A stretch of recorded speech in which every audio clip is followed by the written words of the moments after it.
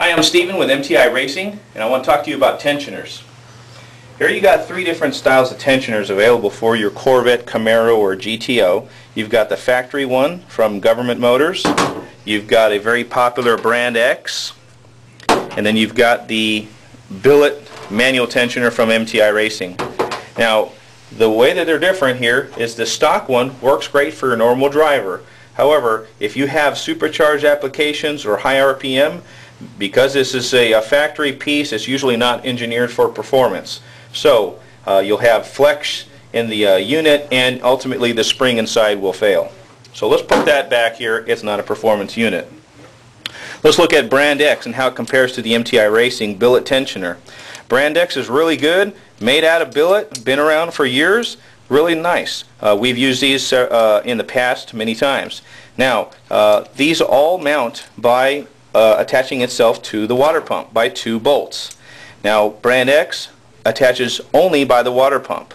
Now, if we compare that to the MTI Racing Billet manual tensioner, you've got the 2 mounting points for the water pump, but you also triangulate it to the cylinder head, making it super strong.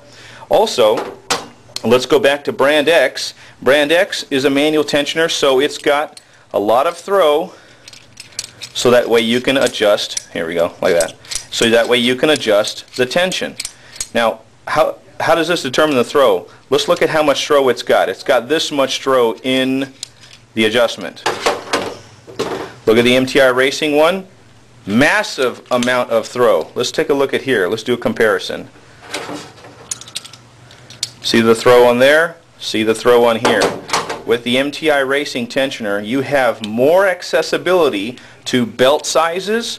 Also, you're able to maximize the tension on your belt for supercharged applications or high RPM camshaft stuff. So, also another thing here to look at, let's look at Brand X. Once you have the pulley installed here, it may obstruct your tightener there. So, you only have one point to tighten once the pulley is on.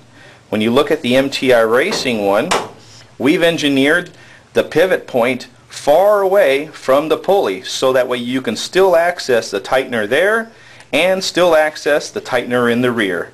So, once again, MTI Racing Billet manual tensioner.